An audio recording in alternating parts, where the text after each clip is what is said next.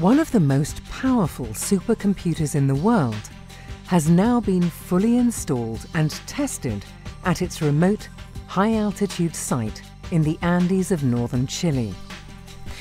This marks one of the major remaining milestones toward completion of ALMA, the Atacama Large Millimeter submillimeter array.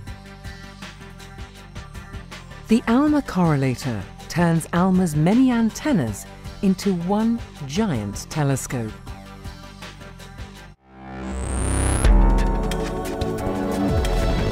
This is the ESOcast, cutting-edge science and life behind the scenes at ESO, the European Southern Observatory.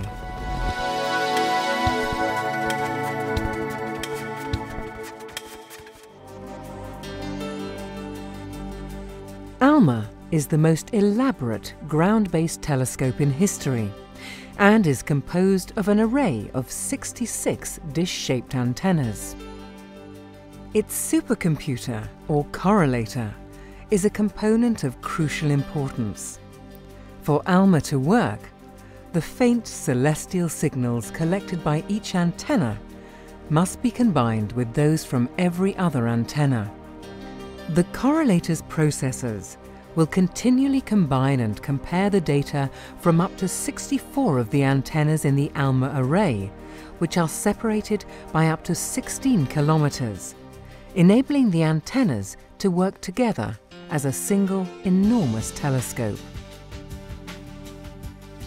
The ALMA correlator has over 134 million processors and performs up to an unbelievable 17 quadrillion operations per second. That is 17,000 million.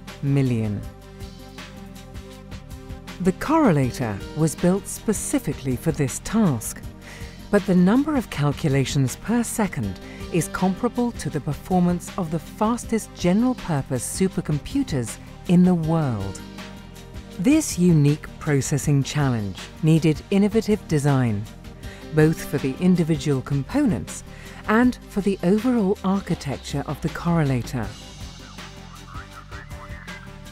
The initial design of the correlator, as well as its construction and installation, was led by the US National Radio Astronomy Observatory, the lead North American partner in ALMA.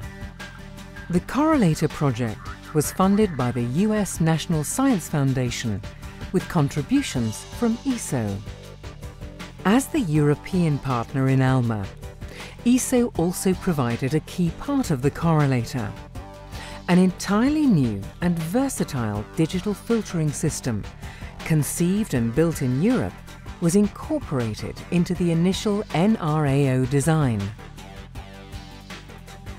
The University of Bordeaux designed and built a set of 550 state-of-the-art digital filter circuit boards for ESO.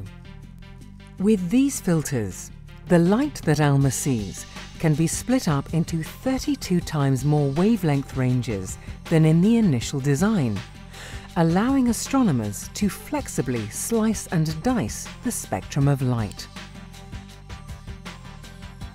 As well as enormous technical challenges in building the correlator, the extreme location of the system was also a factor.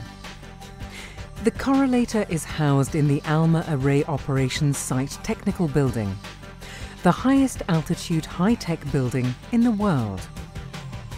At 5,000 meters altitude, the air is thin, meaning that twice the normal airflow is necessary to cool the supercomputer. The thin air also makes it impossible to use spinning computer disk drives, as their read-write heads rely on a cushion of air to stop them crashing into their platters. Furthermore, the correlator had to be designed to withstand earthquakes, which are common in this region. ALMA began science observations in 2011 with a partial array of antennas. A section of the correlator was already in use to combine the signals from these antennas, but now the full system is complete, ready for ALMA to begin observations with a larger number of antennas. The successful installation of the new supercomputer marks an important step toward the completion of ALMA in the near future. By using the array's unparalleled observational power, scientists will gain new insights into the hidden wonders of the universe.